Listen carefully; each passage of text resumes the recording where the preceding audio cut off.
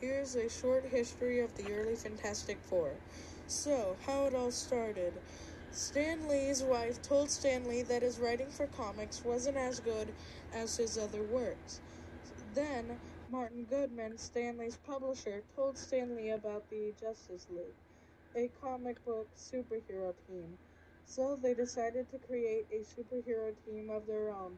Thus, the Fantastic Four was born. But before there was a Fantastic Four, there were monster comics, such as Tales to Astonish, Moomba is here. Tales of Suspense, behold Goom, the Thing from Planet X. Tales to Astonish, I Challenged Groot, the monster from Planet X. Strange Tales, Fin Fang Foom, the most fearful menace of them all. Now on to Fantastic Four #1, which debuted in November 1961, written by Stan Lee and drawn by Jack Kirby. This fabulous first issue had the first appearances of many memorable characters, such as Sue Storm, the Invisible Girl,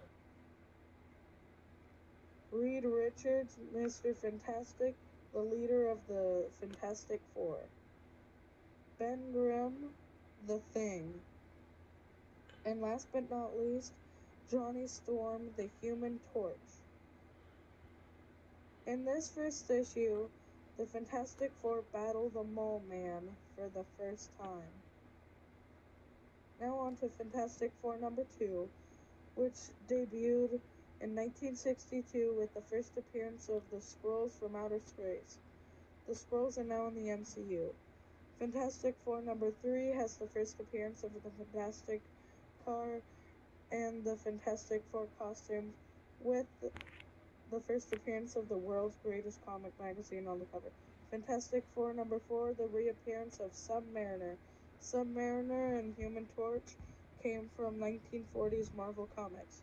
Fantastic Four #5 is the first appearance of Doctor Doom.